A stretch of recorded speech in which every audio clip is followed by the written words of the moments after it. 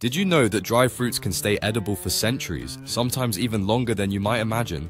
It's not magic, but science. When fruits are dried, almost all their water content is removed. Since bacteria, mold, and yeast need moisture to grow, this dehydration process creates an environment where spoilage is nearly impossible.